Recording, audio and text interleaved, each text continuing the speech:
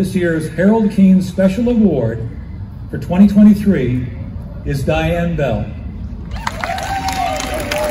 Diane, why don't you make your way up here while I tell the folks a little bit about you. For 28 years, Diane Bell wrote stories that were upbeat, offbeat, and captured the heartbeat of San Diego. 4,000 columns, they say, all stories of human interest, behind the scenes, events and happening, some humorous episodes, some embarrassing episodes, and it featured ordinary people doing really extraordinary things. Anyone featured in a Diane Bell column was special because the story she told and the reporting she has done over the years, over these many, many years, have inspired a lot of us who are in the business and out of the business, and it helped make San Diego, I believe, the special place we all know that it is. Diane Bell, congratulations. There you go. Oh, you're right behind me.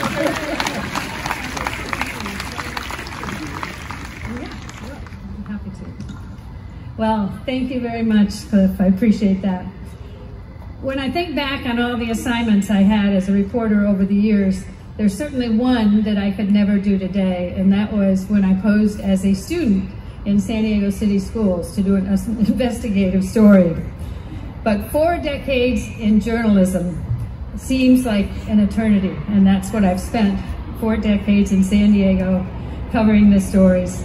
Local wordsmith Richard Lederer, who was one of the people I interviewed several times, he points out to how we become more valuable when we age, and he calls it chronologically endowed. And he says, you have silver in your hair, gold in your teeth, stones in your kidneys, lead in your feet, and mineral deposits in your joints, and natural gas in your stomach. In other words, Lederer says, we're worth a fortune. So, and we're also totally cool because studies show that body temperature lowers as the decades pass. I can't begin to tell you even how honored I am to receive this award. And as Cliff mentioned, Harold Keene was just such a giant in the industry. The Dean of San Diego Journalism, that's quite a title. This award has gone to so many journalists before me who are far more worthy than I am. It's even a little awkward because I use my column to give recognition to San Diegans, and so I feel that when I get recognition myself, you know, it's a little embarrassing, but it's wonderful, and it's with a little bit of sadness that I accept this after a lifetime of reporting, knowing that our industry is undergoing so many challenges right now, so many changes that are revolutionizing the news business, and in some ways that are good, and in some ways that are not so good.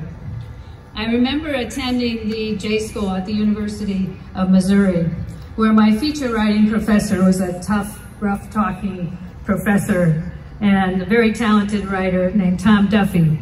He went around the classroom with a phone book, and he asked each student to stick their finger in that pages of that phone book, which is a vestige of the past now, and whoever's name their finger landed on, they were to come back with a feature story on that person.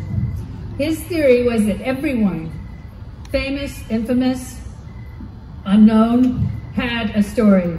You simply had to dig hard to find that story.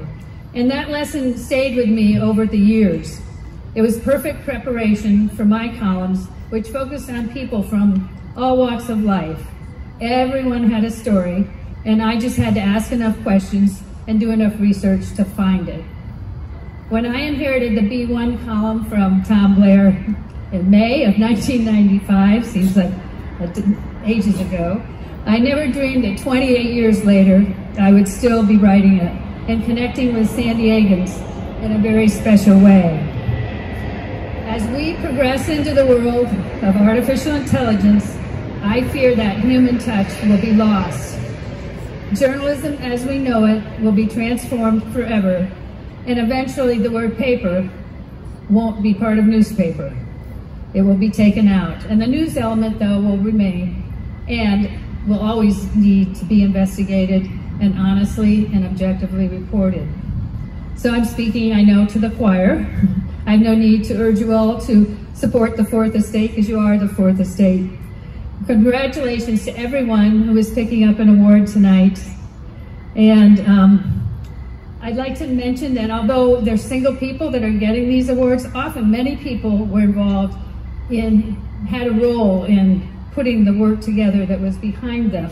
For me, I'd like to thank the late Helen Copley and her client for trusting me and letting my voice tell the stories of San Diegans, along with former UT editor Karen Winter, who provided mentorship and inspiration along the way, as did many of my editors, my copy editors, photographers, fellow reporters who passed on tips and story ideas and contacts, to my husband Roy for being a patient soundboard and for picking up some of the family duties. And I'd like to thank my son here for coming tonight with a broken ankle, so he's sitting at the table. So despite the name on the column having been my name for so many years, producing it was always a team effort, and their name should be there as well. In closing, I'd like to mention the local motivational speaker, Ken Blanchard, who was one of the many San Diegans I've interviewed. He urges people never to retire, but tells them to refire, to make the rest of their life the best of their life. And so I'm taking his advice to heart. I'm refiring, but I'm also rewiring to keep up with this fast-changing world. I'm so grateful for this honor, and I want to thank the Press Club and all the former Harold Keene Award recipients who made it possible. Thank you so much.